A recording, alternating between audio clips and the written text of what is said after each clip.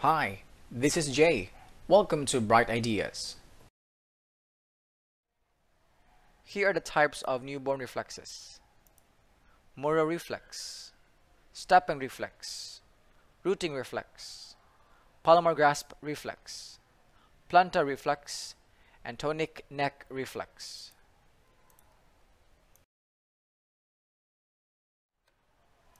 Number 1 is Moro Reflex.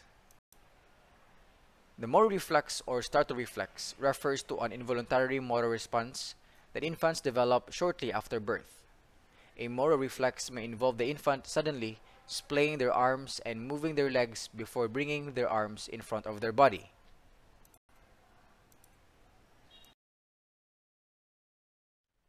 Number 2 is stepping reflex or walking reflex. It is present at birth, though infants this young can't support their own weight. When the soles of their feet touch a flat surface, they will attempt to walk by placing one foot in front of the other.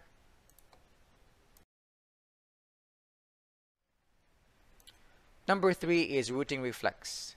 It assists in the act of breastfeeding. A newborn infant will turn its head toward anything that strokes its cheek or mouth, searching for the object by moving its head in steadily decreasing arcs until the object is found. After becoming familiar to responding in this way, the infant will move directly to the object without searching. Number 4 is the palmar grasp reflex. When an object is placed in the infant's hand and strokes their palm, the fingers will close and they will grasp it with a palmar grasp. The grasp of it may be able to support the child's weight. They may also release their grip suddenly and without warning. The reverse motion can be induced by stroking the back or side of the hand.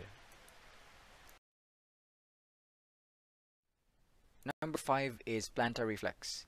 It is a normal reflex that involves plantar flexion of the foot, which moves toes away from the shin and curls them down.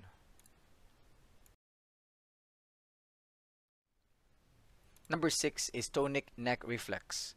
When a baby's head is turned to one side, the arm on that side stretches out and the opposite arm bends up at the elbow. This is often called the fencing position.